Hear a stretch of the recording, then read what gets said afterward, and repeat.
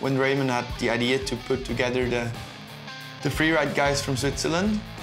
Yeah, the building was not really good in Switzerland, especially in dirt jumping. And he said, hey, we can do that better. So he started actually the flying crew. It's more like an association.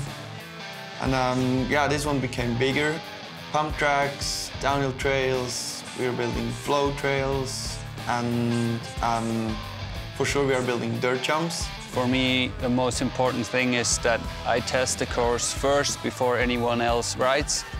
And I want to make the jumps as perfect as I can until like the practice starts, so the riders feel good.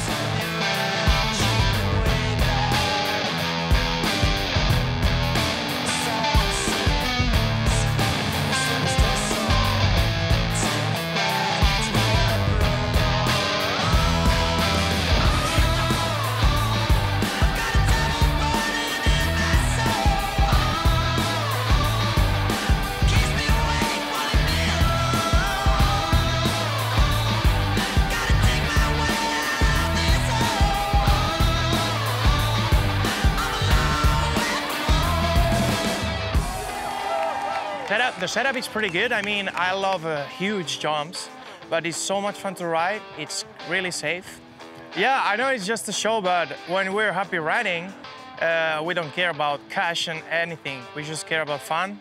And the most fun you can have is challenge your friends. See who can extend more the trick or do a new one, or, you know, it's so much fun.